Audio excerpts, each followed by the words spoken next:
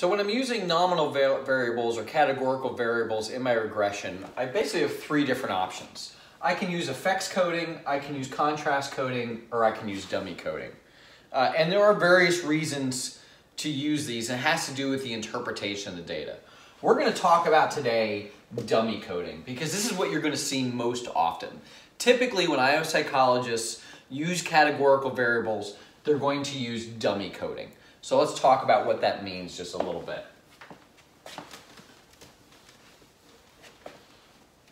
When I use dummy coding,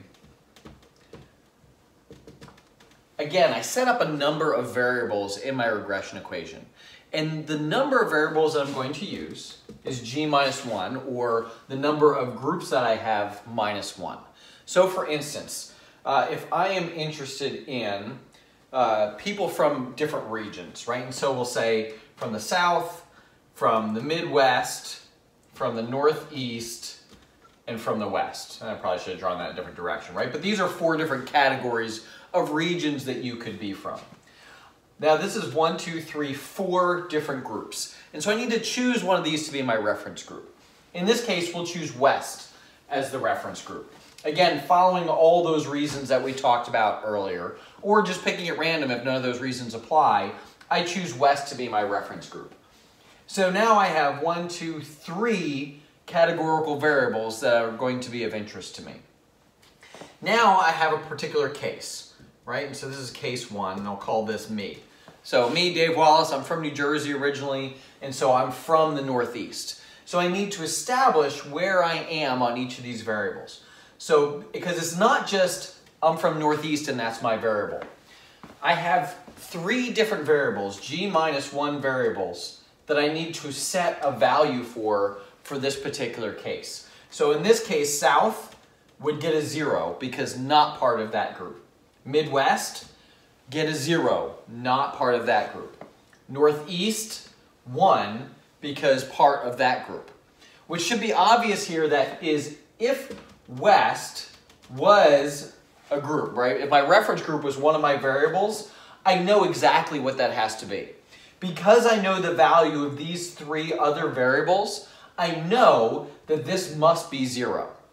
That's why we have a reference variable, and that's why we don't include it, because we know what that value would be based on all these others. So there's no degrees of freedom here, and when there's 0 degrees of freedom, we actually don't have a solvable equation. So that's why I have a reference variable, because I would know that value. What I really want to get across here is this idea that we set a value for each variable based on the status of that particular, right? So someone else who's from the South, right? So I get Joe Southerner here, right? Gets a 1 here, a 0 on Midwest, and a 0 from Northeast, right? And Jane Midwesterner would get a 0 on South, 1 on Midwest, and 0 on Northeast.